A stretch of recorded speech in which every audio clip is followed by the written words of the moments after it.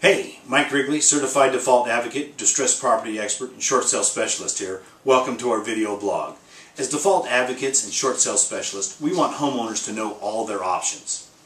Whether you're behind in your payments, possibly facing foreclosure, or maybe you just owe more than your home is worth, we want you to know that we're here to help. So the big news this week is Bank of America has offered to some homeowners extra assistance under the $25 billion settlement. Under the $25 billion foreclosure settlement signed last month, Bank of America will offer to write down loans of more than 200,000 underwater homeowners to market value. Now, Bank of America must offer this deal to any borrowers who meet a certain set of criteria. The homeowners must be underwater, which means they owe more than their home is worth. They must be delinquent by more than 60 days on their mortgage payments, and their mortgage payments must account for more than 25% of their income. Now, Bank of America, which is embroiled in many other legal battles over the servicing misconduct, wanted more than the other banks to get the Attorney General investigation behind it, so it's offered a more complete principal reduction as an incentive to get the deal done.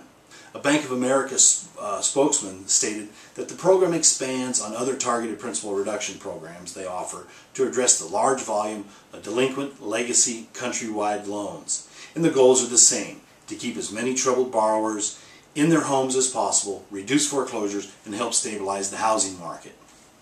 The deal, which was reached February 9th but has not yet been finalized, requires Bank of America, JP Morgan Chase, Citigroup, Wells Fargo, and Ally, who was GMAC, Ally Financial, to provide at least $10 million in principal reductions to underwater borrowers who are delinquent or in medium risk of default.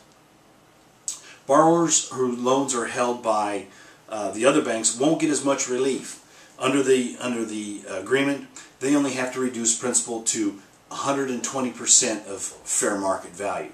If your home is worth $100,000, you owe $200,000, the most you're going to get the reduction down to is $120,000, meaning you're still going to owe 20% more than what your house is worth. All told, the settlement would offer financial assistance to between 750 and possibly 1 million homeowners. Now, as certified default advocates, we want homeowners to know all their options. So call the number below, sleep better tonight, you'll be happy you did. We'll see you soon.